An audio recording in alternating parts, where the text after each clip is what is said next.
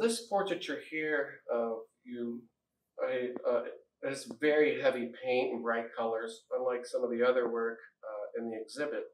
Was this an explorative moment in your work at the time? Oh, absolutely.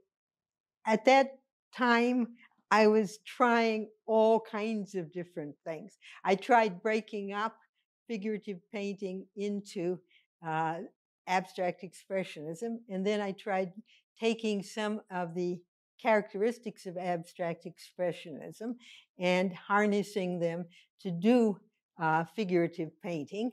I tried all kinds of things, but one thing I never tried again.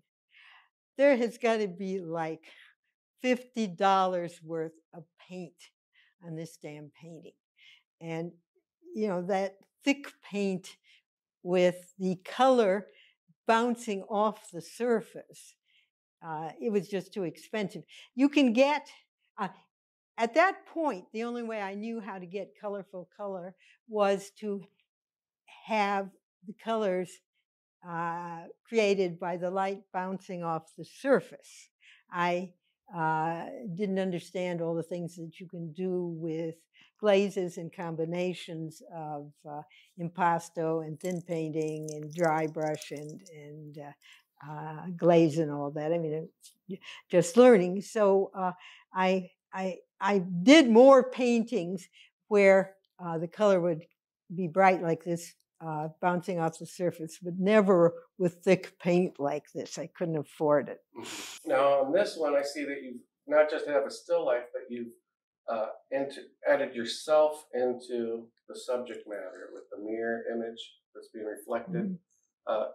This one, though, obviously is not as close to the realism, so this is following that abstractionism that you're going for, right? Right. So, did you find leaping away from the realism and going into this forte, did you find this more complicated, harder to break away from the realism that a lot of us find it's hard to do?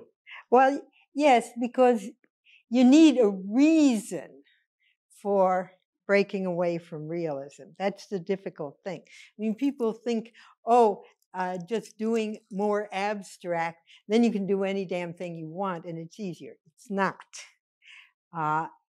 Because what you do has to make sense.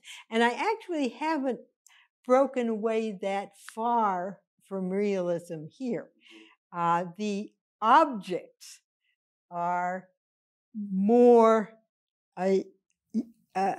harness abstract techniques better than the face does, just because it's so very difficult to find in the face, partly because you don't have so many strong color value contrasts, but also psychologically, it's harder to look at the face and focus your interest on texture and color value.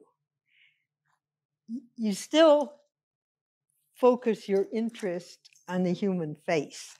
It's very hard to get away from that. So consequently, that's not so much of an exploration of abstract techniques in the face as in the rest of it.